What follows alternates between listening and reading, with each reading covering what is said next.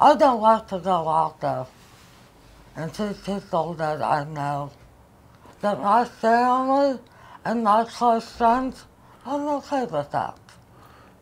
Kirsten Evasovich had encephalitis, an acute inflammation of the brain. It put her into a coma, and it damaged many of her cranial nerves, including her facial nerve.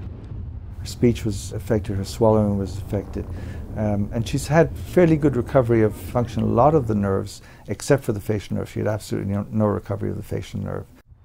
Kirsten couldn't blink, couldn't smile, couldn't speak clearly enough to be understood by most people.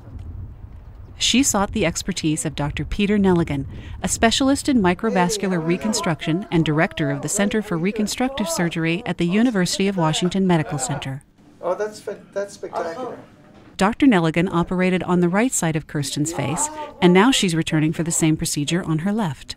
What we did at her first operation was to transfer a muscle from her leg to her face and connect it to a nerve that normally works the masseter muscle. The masseter muscle is one of the muscles that we use to clench our teeth. And so now, in order to activate the new muscle, she clenches her teeth and the muscle moves the corner of her mouth. With practice, Kirsten will eventually be able to smile without actually clenching her teeth. Already, with the new muscle on only her right side, there's a difference. And it's not just with her smile.